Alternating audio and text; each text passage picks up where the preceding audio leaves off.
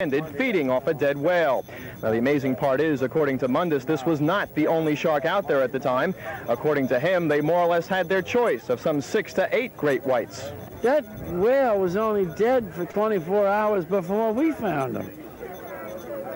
So, I mean, when you really think about it, it's amazing that we do have that many white sharks in this area. In Montauk, Matt Cesney, News 55. Man, dude. You know, and you know, Frank Mundus sounded drunk as a skunk. He sounded hammered, bro. Dude, he's been drinking since 7 a.m. Oh man. Now the thing about Frank Mundus and Quint, I guess Peter Benchley says he went out on Mundus's charter, and he was basically he was Quint. Right. There was another guy too that he was in the movie. He played Ben Gardner. That I got it. Also I got it. Yep. There's a theory. There's a theory out there that when Ben Gardner was killed, it wasn't the shark that killed Ben Gardner. It was Quint who killed Ben Gardner because he was a rival fisherman and he didn't want him to get the money for killing the shark. That's deep, bro. I never heard that one. That's deep. So I mean, if you think about it, how could a shark gouge out his eye? Right. But then Hooper did find the tooth. So there's Ben Gardner. This is one of the things that, upon watching the movie the other night, in my notes, I never connected that Ben Gardner was in the film before, Ben Gardner's the Ben Gardner's head scene, which for those that may need a reminder, here you go. That bit I never realized until I watched it the other day, because when you watch it on whatever it is, Amazon, when you pause it, it tells you who the actors are in the scene, who they're playing.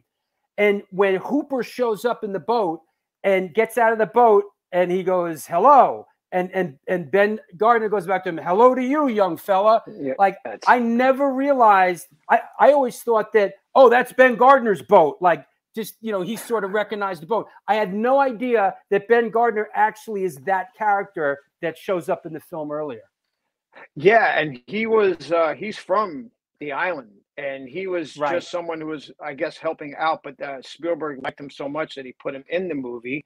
And I can't remember his real name, but he's in the documentary too, and his daughter tells stories about him. But I think a lot of the Quint stuff came from him in real life. But yeah, if you look at that, his eyes kind of gouged out. And I don't know. Yeah. I don't know, man. I don't know. So maybe it was Quint who actually killed him. Yeah, it kind of makes sense. And here he is. Robert Shaw has always been one of my favorite actors. I mean, he's one of my favorites in everything that he did. He did so much. So what, he was in a film, and I remember another film from when we were kids. I think it was called Black Sunday. It was like football. A terrorist film, football stadium. Yep. Of course, The Taking of Pelham 1, 2, 3, right? That's right. He was in that too. He always played a villain in a sense, but I never, after watching Jaws for all these years, you've come to like Quint, and there's a deleted scene that they didn't put in the movie, and it's a scene where the first appearance of Quint, and he gets out of his truck and he goes into the music store and he buys piano wire, and there's a little boy practicing his clarinet, and Quint is just on this kid, like, this is how it should go, and he's like, ba ba ba ba. Finally, the kid just stops playing. It's a great scene. I don't know why it wasn't in the movie. It's a really good scene. Yeah, and he's getting piano wire. Gary Alford says his son Ian is uncannily like him. Did you see? Yeah. I saw that. It's amazing how I guess he he's looks doing a just play like or him. something, right? Yeah, I think it's in London. I think that's where they're doing it. The Daily Jaws guys, who I've known those guys for a while now. I just on Instagram and everything, and they're huge Jaws fanatics like I am, and we talk every once in a while. And I think they've seen the play, and I'd love to see it. It'd be great. Yeah, obviously, Jason. Yes, does Charlie follow the Daily Jaws from the UK? Of course. There you go. Of course. Yeah. Let's talk about this, which is. Hold on, let me find this. The location that they shot the film in, and here you are. Tell us a little bit about what's happening here. Let me see I can't see the photo yet. It's coming up. It'll come up. The magic of. There you go. Oh, so okay. So this was like in 1993 or 94. And okay, so Radio City, we're going to do a special screening of Jaws back in 93 or 94. I forget when it was. And Peter Benchley was going to be there too. And he was going to come out and speak before the movie and just, talk about the writing of Jaws, the making of Jaws. So I said, okay, I'm going to plan a trip around this. That's it. That's Radio City. And I went to Martha's Vineyard. I spent a couple of days there and did that big, the ferry that takes you from Rhode Island. The one you see in the film, right? That's the one. That's the one, yeah. Man. Yeah, and I stayed in Edgarstown, and I went to every location that I could find because nobody knew anything when I got there. The only person that I met from the movie Jaws, there was a restaurant, and the actor who played Alex Kittner was the manager there. Is that right? Yeah, and they had a Kittner burger on the menu, and it was like a That's great.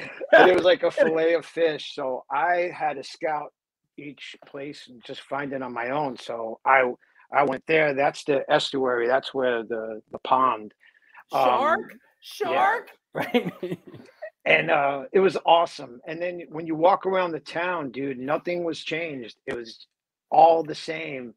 And I was just in heaven because basically being there kind of put me in the movie.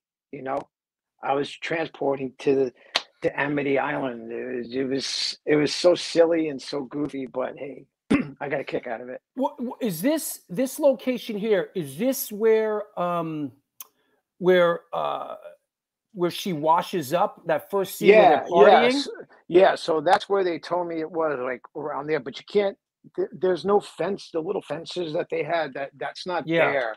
But that was that part. I got it. I picked it up. Yeah. I think it's called Gayhead Cliffs. I think that's where it was, and there's the tower there too.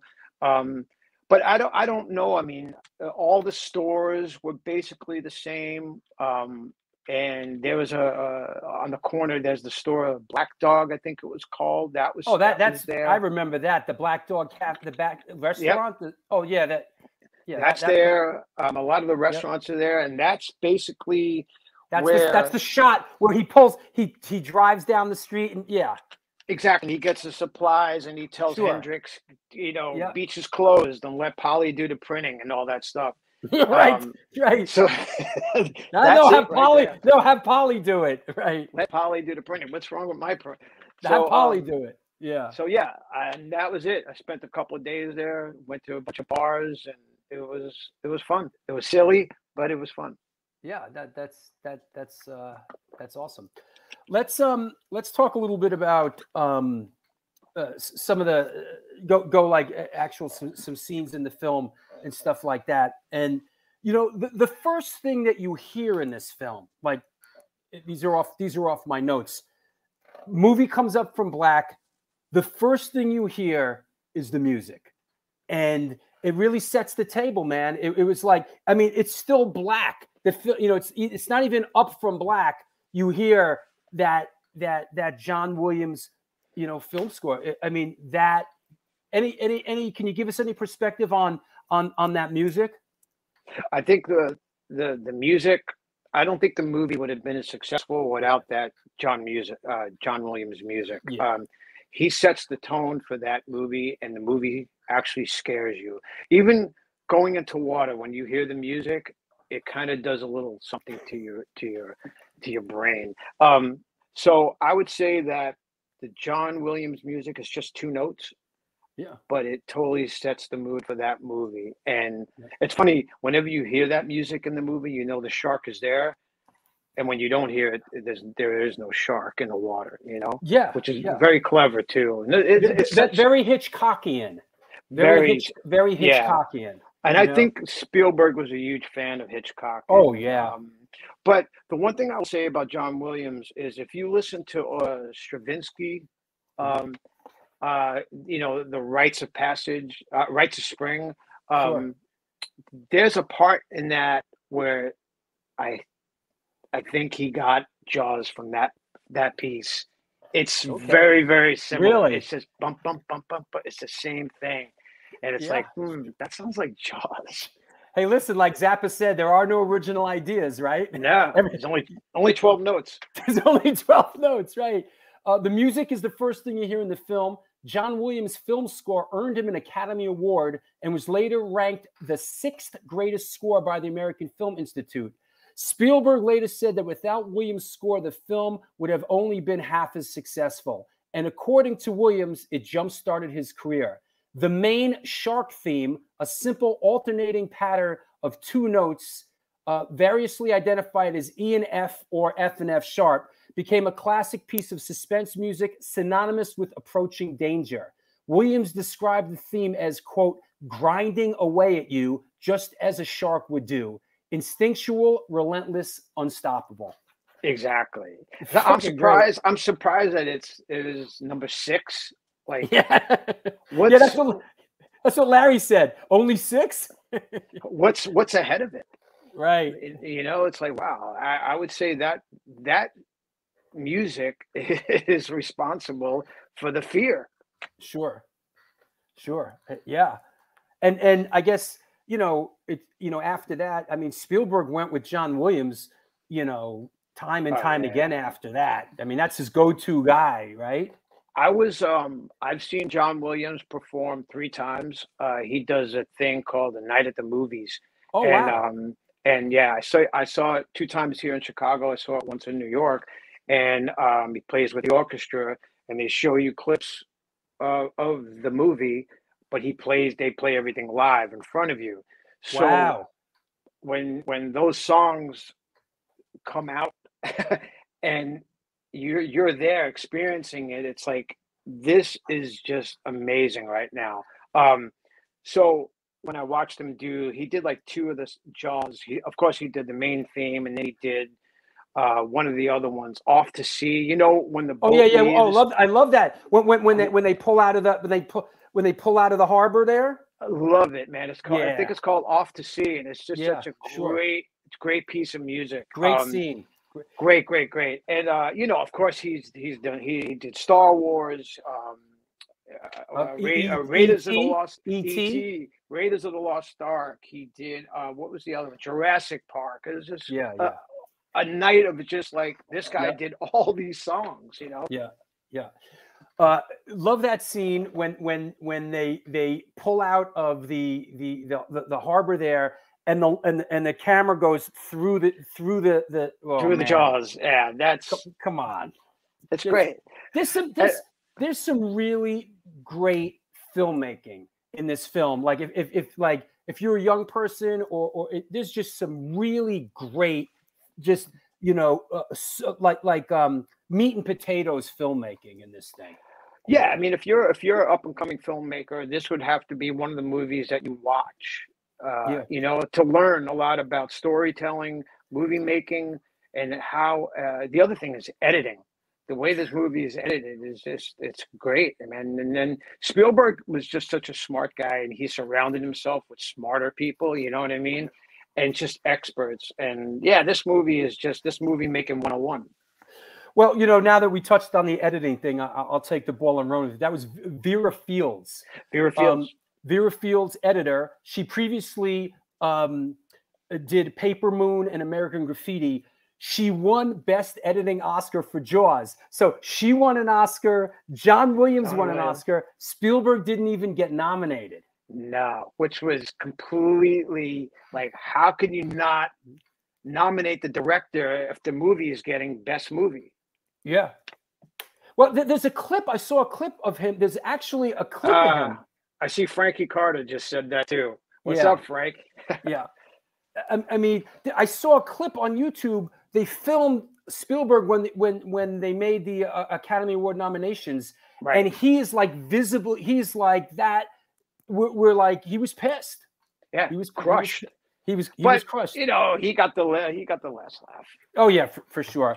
So she won a Best Editing Oscar. Her contributions to the Fields' contributions to this success were widely acknowledged. She received an Academy Award and an American Cinema Editors Award for Best Editing. Within a year of the film's release, she'd been appointed as Vice President for Feature Production at Universal Pictures. She was thus among the first women to ever enter upper-level management in the entertainment industry. Her career as an executive at Universal continued until her death in 1982 at 64. Jaws was the last film she edited. Crazy, dude. Isn't it? That's wild. That's wild to think that. And then she went on from there to be like one of Universal's higher. You know, it's amazing. Yeah. But I'm shocked that she died at that's kind of young. Yeah, for sure. Yeah, for sure. And you know, you better believe that she greenlighted a lot of those Spielberg projects that we just talked about. Right.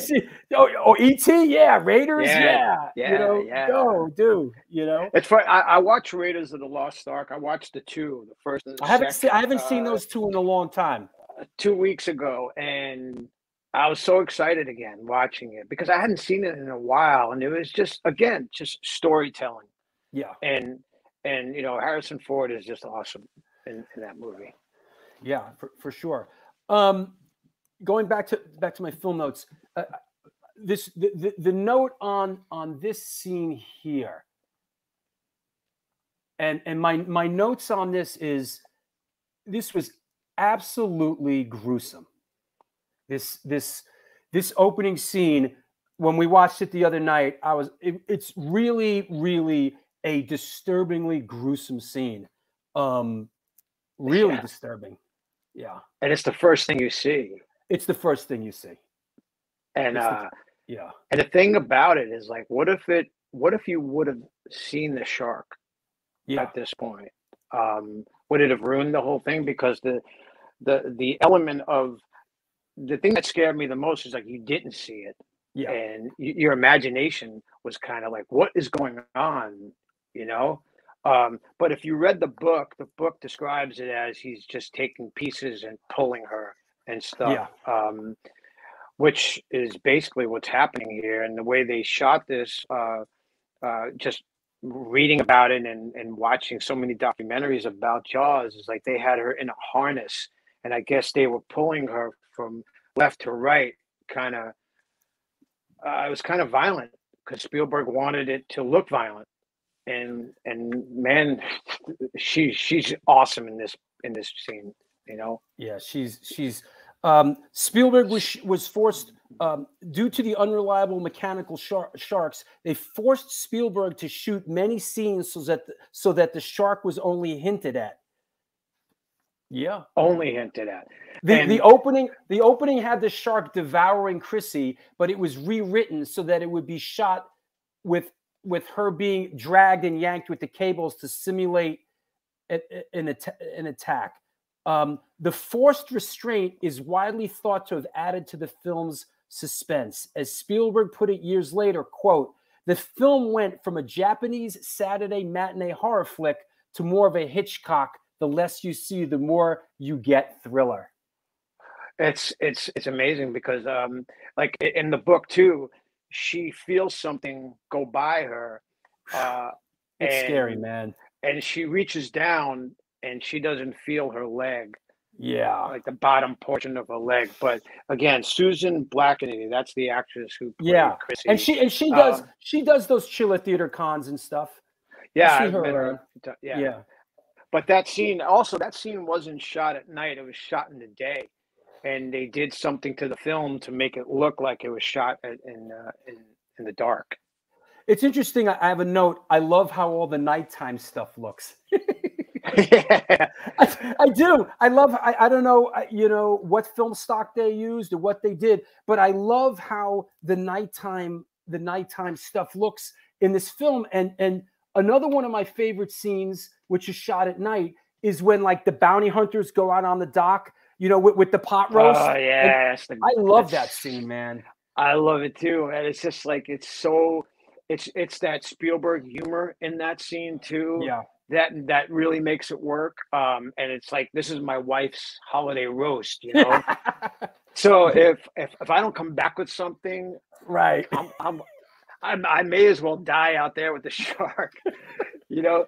So that just those little things that he always puts in his movies, like to, you know, kind of set you up for the next thing that's going to happen, you know. And like we mentioned, the music. It's like when he's swimming back to the dock and you hear the music, and then you see his feet slipping on the dock, and they pull him up, and the music sort of like fades down, like just. But the one scene in that when the dock breaks and it's just going out to sea, and then it's like the shark discovers that there's someone there, and then it spins around, you know, and then the music gets really intense, and it's like, dude, that's a scary scene. Yeah, that's in my notes. That's one of my favorite scenes, man. It's and it's interesting. I got to look at it because one of my notes is I love how the nighttime stuff looks, and I guess they used I got to look that up. What Kodak film stock they used and how they did it, and it's also in the opening scene when Chrissy runs out on the beach after the party, and like she goes out into the water, and it looks great, and because I would back in the day, there was the two books that I had when I was younger, because I was a fanatic on Jaws. There was the Jaws log, which I remember that. Carl Gottlieb did and then Edith Blake did one, and that was another book, The Making of Jaws. And there was scenes, and like I saw the Chrissy character, like with this harness too on her, but it was at daylight. I'm like, this wasn't shot in the day, it was shot at night. But then when you watch the documentary, they talk about this filter that was put on the film to make it look like it was night. Sure. Now here's a shot of you and the great Carl Gottlieb. Tell us a little bit about what his role was in this film. Well, I didn't even think he thought he was going to be in the movie as the reporter or the journalist in the movie. I forget how Spielberg put him in, but he kind of wrote a part of the screenplay. Right. And those are the stories that Spielberg talks about. They would meet in a cabin and do rewrites and stuff like that. And mostly the night before they were shooting, right? Mostly the night before they were shooting. So, yeah, that was cool to meet Carl Gottlieb. He's just a big part of that Jaws world, too, you know? And also there's I'm looking for there's also John Milius. John Milius. John Milius. He did some. It was interesting doing my homework. A lot of people had their pen on this script rewrite. There was like 6 or 7 people that sort of a little bit of this person, a little bit of that person. You know, there's a lot going on. But wasn't John Milius the one who did the scene with the Indianapolis? The Indianapolis, yeah, correct.